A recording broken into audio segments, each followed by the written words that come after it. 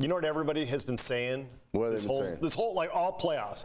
When is Juan Soto going to wake up?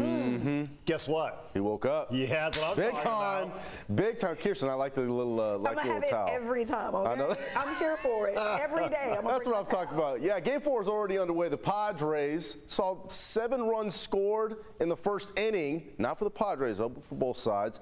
And just a few minutes ago, like Steve said, Juan Soto bombed a 2-run shot to right field. The Friars now lead 6-4. Ooh, I like the sound of that. We're going to have the full highlights later on tonight, but our Jake Garegnani was able to catch up with Tony Gwynn Jr. before the game tonight. Go ahead and take a listen.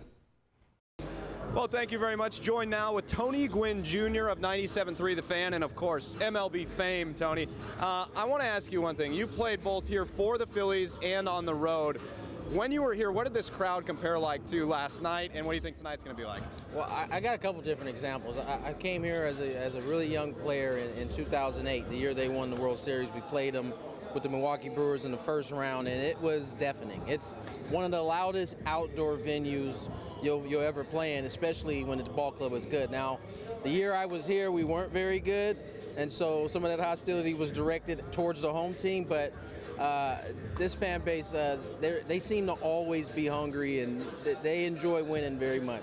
All right, you're doing me a favor. I want to do you a favor. The fans back at home, tell them about 97.3. It's one of the only places they can listen to it, or not one of the only places. It's the only place you will be able to listen to your local broadcasters, Jesse and I, here on 97.3 The Fan. So you guys get tired of the national or don't want to listen to the national audience, come on our way. 97.3 The Fan. That's what you do. You put the national broadcast on, you mute it, and you put Tony and Jesse on, all right?